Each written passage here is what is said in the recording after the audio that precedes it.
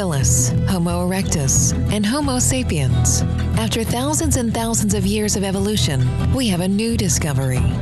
Home Sapiens has always been around.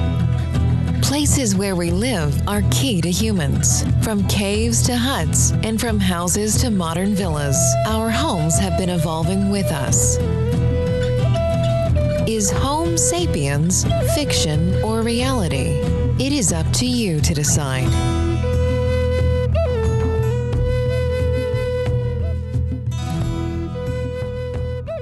Another week brings another episode of Homo Sapiens podcast. In the first episode, we talked about housing in general. There are different aspects to proper housing. So today we're going to talk about water and access to clean drinkable water. Let me introduce my guest, Mathabo Makuta, National Director of Habitat for Humanity Zambia. Welcome, Mathabo.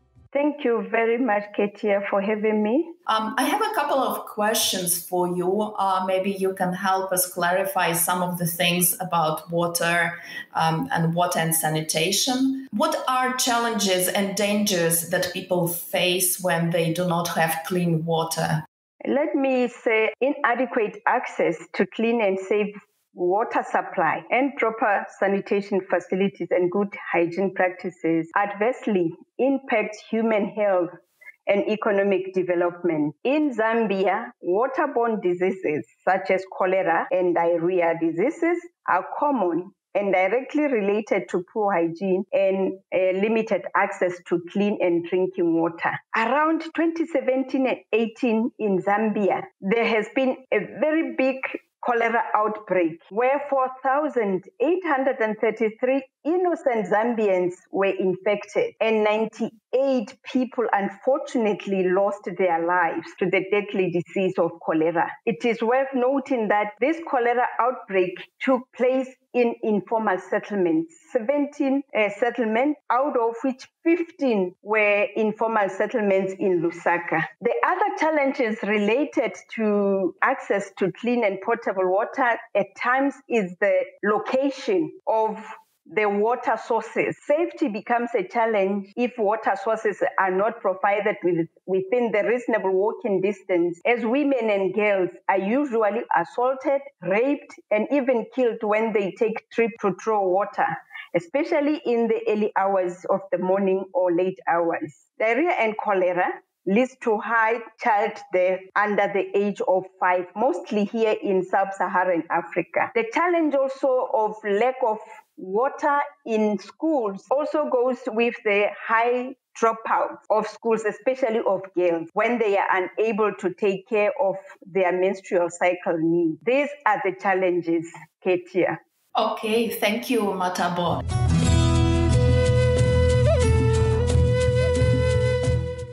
The challenges you described, are these challenges only typical for Zambia? And you mentioned some big cholera outbreaks and some diseases that happened and took victims in Zambia. So is this typical to Zambia, or you can say that this situation is typical in many countries in sub-Saharan Africa? Indeed, Zambia is not immune. Most of the African countries are facing similar challenges. Some are even worse than Zambia's situation, as you will see when I discussed the other questions, that Zambia is making some progress in this regard.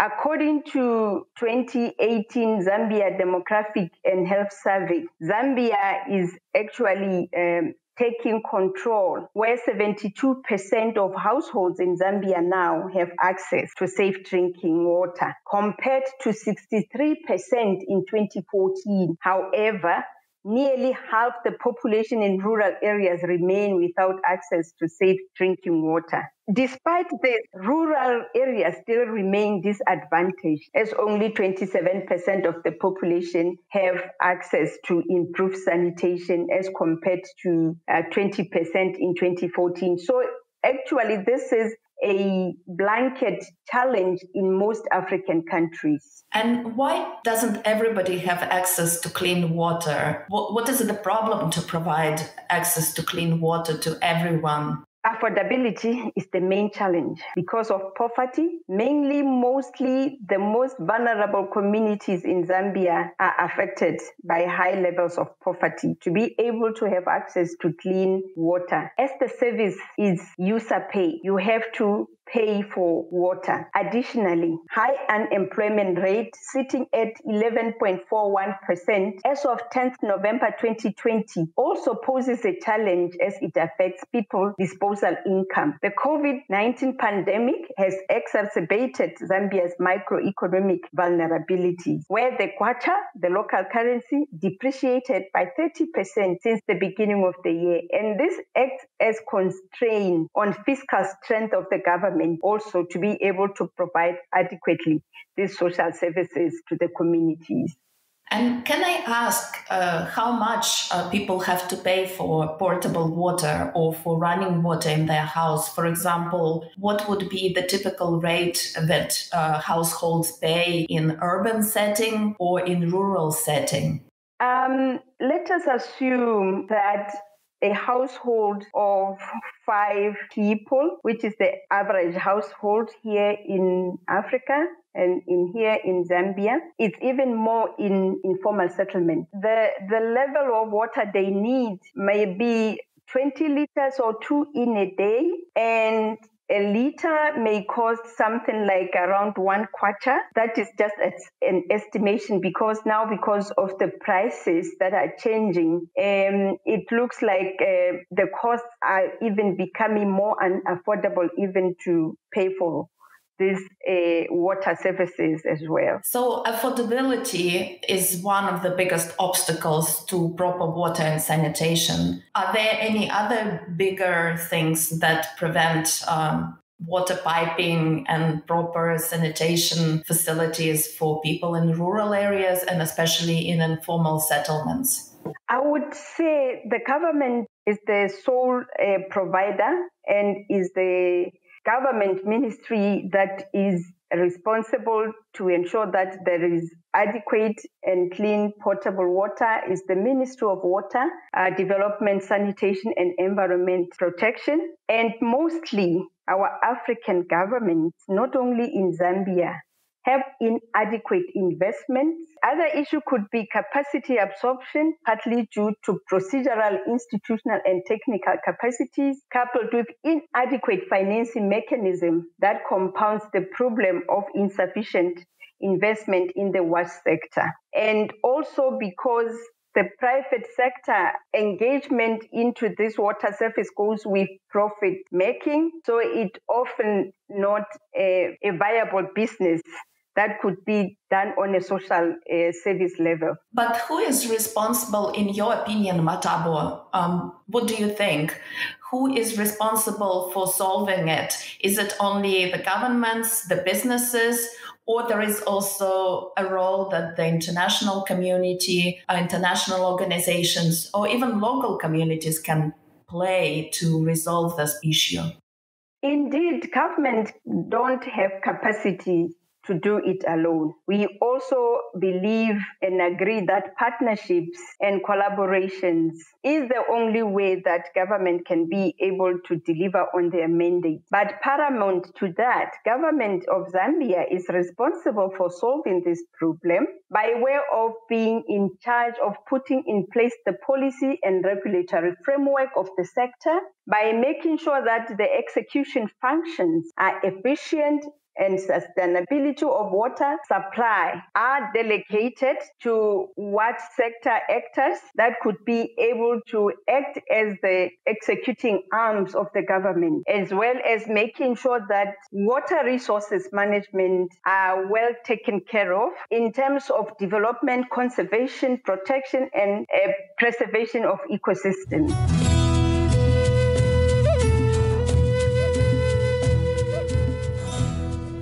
And maybe just a few things to end our conversation. You mentioned about this problem in Zambia, but if we look at the country Zambia, where the problem with water or proper sanitation is the worst, if we look at the country, can you say that it's in the northern part of the country, in western part? Which areas have the poorest connection to water and where the population live in informal settlements, struggle with carrying water or securing potable water for drinking purposes or even for hygiene? I would say yes, like I mentioned during my responses earlier, I mentioned that in the rural areas, we still have a low take-up in terms of the rural communities accessing clean and potable water. But if we were to take in the geographics in terms of the urban and the peri-urban, largely Lusaka city is mostly affected simply because of high urbanization rate. Lusaka City Council is absorbing high numbers of migrants that come from the rural areas and mostly locating in these informal settlements around the Lusaka city. So we have these large numbers of informal settlements. That's where in 2017, 2018, there has been unfortunate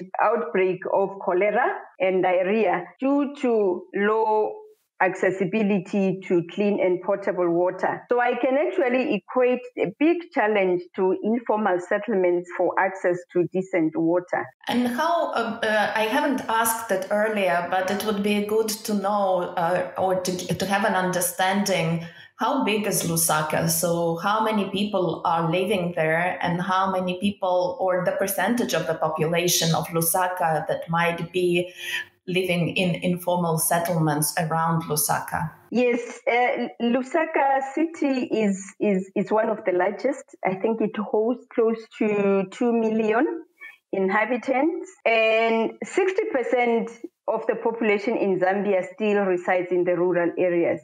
40% resides in the urban areas. But out of that 40%, 70% of it lives in the informal settlement of Lusaka, or informal settlements in Zambia, by the way. Yes, so it's quite a big number, and actually quite a lot of water points and a lot of portable water is needed to provide for that population. Indeed, Katia.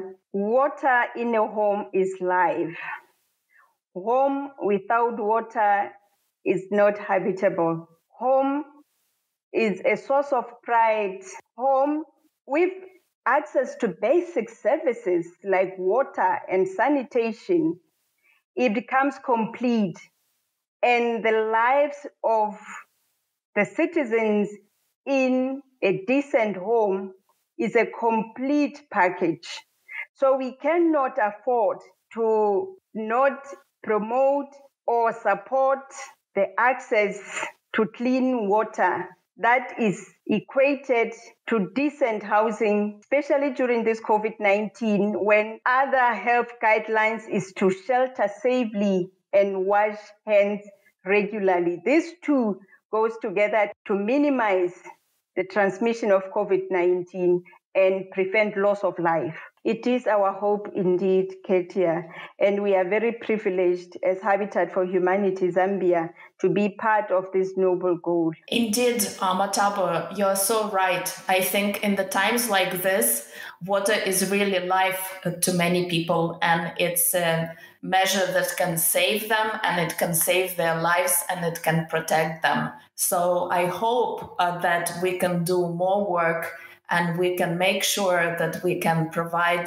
access to water, to safe water, to clean water, to the households that need it the most. And those are the most vulnerable people because they live really with very basic means, and they have the right and they deserve to have water in their life. So thank you very much for this conversation. It was great to talk to you. And I do hope that the work of Habitat Zambia can help many more people to have access to this basic and the most needed service. Thank you very much and goodbye. Thank you. Goodbye. Home matters to humans. You've listened to the Home Sapiens podcast produced by Habitat for Humanity. It is part of the Build Solid Ground project funded by the European Union.